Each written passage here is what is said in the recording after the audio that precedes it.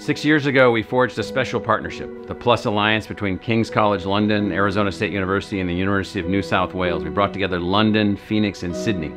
This has broken new ground in engineering, public health, sustainability, advancing research for a truly global perspective.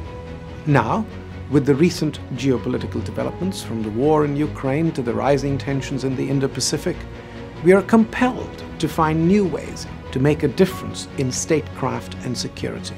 With deep and enduring ties in our defence and foreign ministries, expertise in the relevant disciplines, and a proven track record at the nexus of policy, practice and scholarship, our three universities are proud to launch Security and Defence PLuS. This is a long-term, robust integration of our three world-class defence and security studies programs.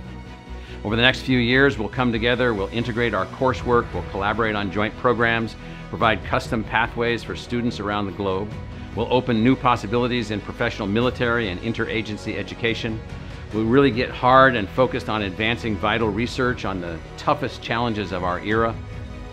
Now, the obvious place to start is by advancing AUKUS, the Australia, United Kingdom and United States Agreement, to deepen diplomatic security and defence cooperation in the Indo-Pacific region. Security and Defence PLuS will partner with our three governments to support this vital partnership as the intellectual engine behind AUKUS. Because together we can help ensure a safe, secure, sustainable and a just global future.